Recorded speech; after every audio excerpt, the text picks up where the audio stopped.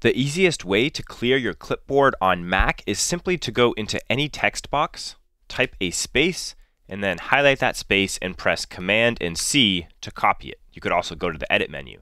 Then you'll notice if I go back to Finder with my clipboard open, it is now blank. Hi everyone, this is Anson from AnsonAlex.com, and I just showed you the easiest way to clear your clipboard on Mac, but if you stick around, I'm going to explain why that's the easiest way, and I'm going to give you some other options.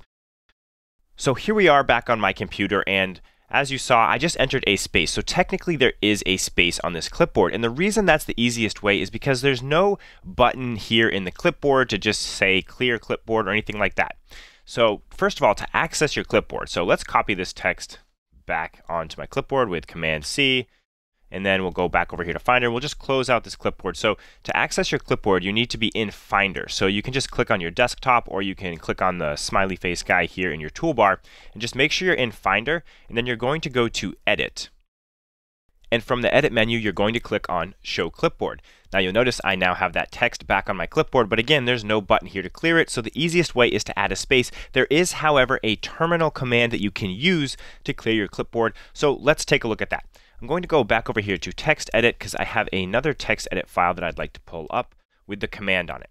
So this is the command that you want to use in terminal. It's just pb copy, then the less than symbol /dev/null. You've got a couple spaces in there as well. I will put this in the description of this video here on YouTube, and I'll also put a link to this on my website at AnsonAlex.com. So I'm just going to copy that with Command C, and then I'm going to open up terminal. So I'm going to press Command spacebar and do a spotlight search for terminal, and we will open that up. Now I'm just going to paste in the command, and I'm going to move this so that we can look at the clipboard. So right now on my clipboard I have the command. Now if we go in here to terminal, and I'm going to hit Command and V to paste and then enter.